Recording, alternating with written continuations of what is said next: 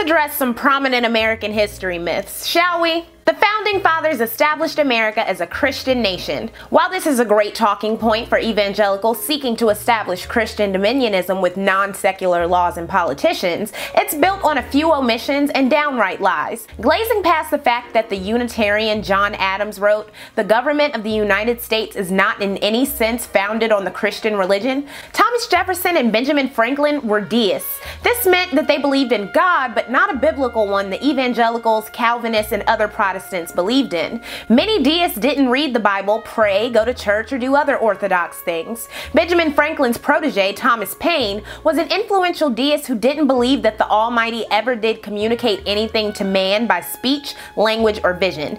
Franklin considered himself a deist in his 1771 autobiography, but still considered himself Christian, but not so Christian as to make America a Christian nation in any official capacity. While other founding fathers were Christian, the Constitution explicitly promotes freedom of religion and says absolutely nothing about Christianity. Number 2, the self-reliance myth. A favorite talking point of conservative Americans is that people in this country with means attained all their wealth through hard work, individualism, and no desire for a government handout, with the intent of shaming the poor and those who need government assistance. But more often than not, wealthy Americans have earned their money by exploiting the labor of others, see slavery for tons of examples, or by benefiting from government programs. You can also think about Donald Trump and other trust fund babies who receive their wealth and influence from their parents.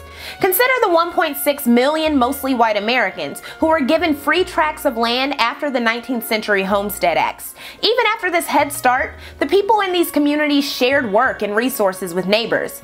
Into the 20th century, farmers relied on public subsidies to remain in business. We can also consider the over 7 million mostly white Americans who benefited from 1994's GI Bill and were extended generous home, business, and education loans, propelling them into the middle class.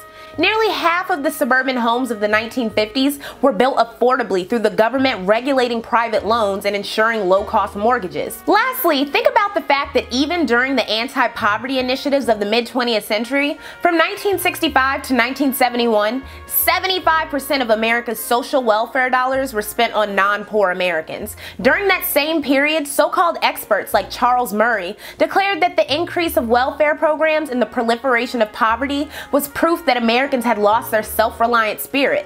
Too bad self-reliance is an American myth, and the fear of socialist policies killing the country is rhetoric of the ruling class.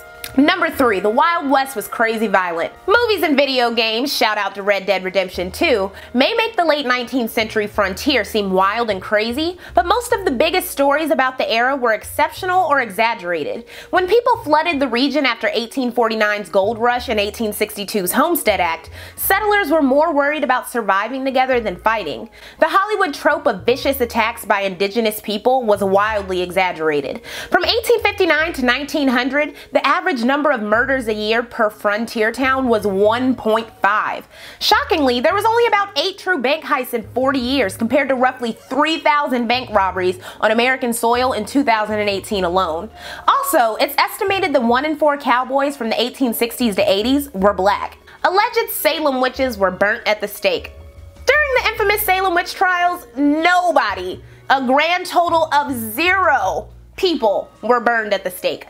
19 people convicted as witches were hanged and 1 was pressed to death. Another 15 died in prison, but nobody was burnt at the stake.